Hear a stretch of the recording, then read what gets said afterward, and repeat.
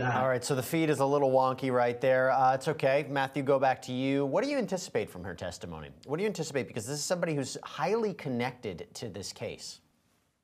Yeah, I anticipate that this is maybe a hostile witness being called by the prosecutor, and they're probably attempting to lay down some really strong grounds, right?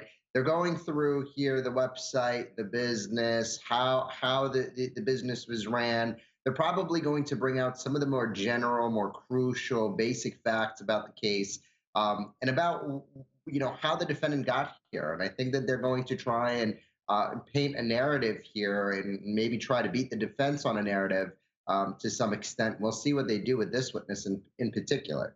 Yeah, let's take a look for ourselves. We're going to jump back live. If we see anything problem with the feed, we'll try to jump out as soon as possible. Let's go back.